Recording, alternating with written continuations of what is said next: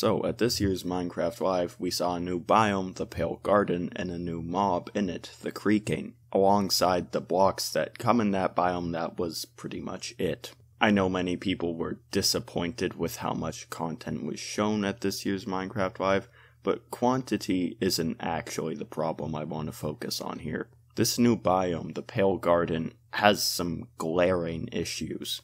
And so I'm not going to waste any time and just get right into the first one.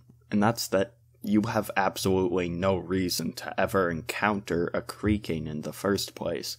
This new biome has very little incentive for the player to go there. You can get a new wood type and a new block that summons Creakings, and that's it. But the problem is that you can get both of those things during the daytime. So why on earth would you ever go into a Pale Garden at night and deal with all of the Creakings in there?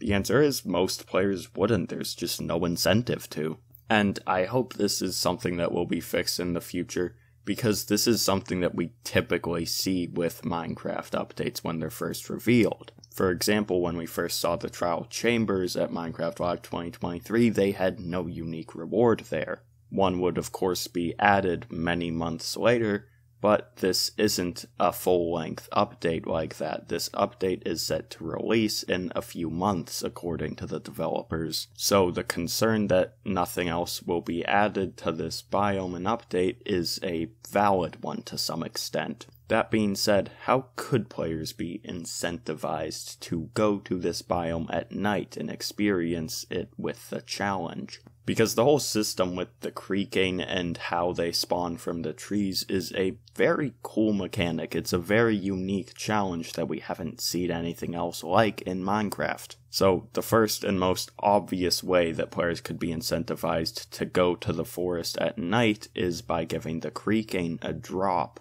Not just something decorative like a wood set, but ideally something that will actually be useful and functional to the player. That way the player will have to brave the forest at night if they want whatever this item is.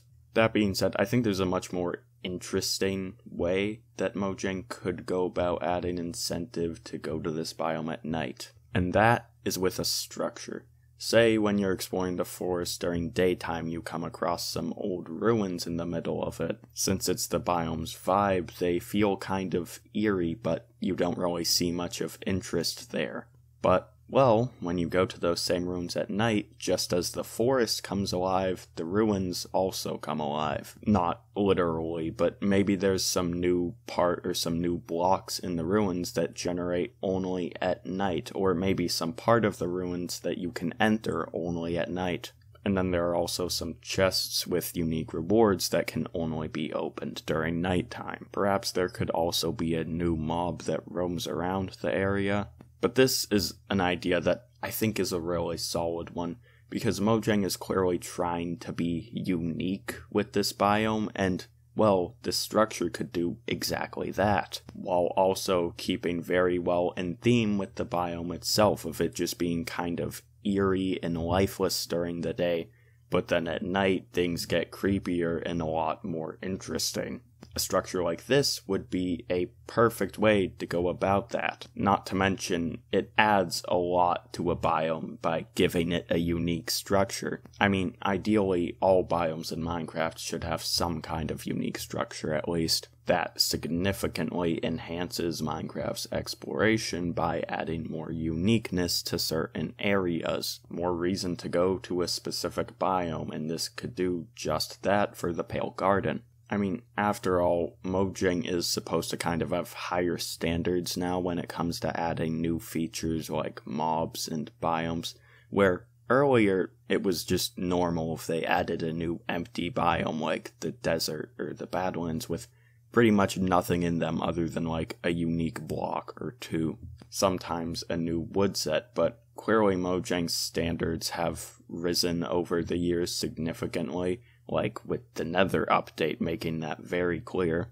Biomes having more unique content to them is kind of part of that. And so, on that note, when looking at the biome and the footage that was shown of it during Minecraft Live, there's just something that doesn't look very good about it. Maybe that's just me, but I feel like there should be some more detail in it, like some unique plants or flowers. Ideally ones that aren't the same shade of gray over again, maybe ones that are black or white also, just to mix things up even a little bit while sort of maintaining the atmosphere of the biome. Or maybe even some orange plants, since that's kind of like the secondary color of the biome. Because right now it pretty much is just a desaturated dark oak forest with a mob in it and some vines and moss, so I definitely think it could stand to gain some more in the visual aspect.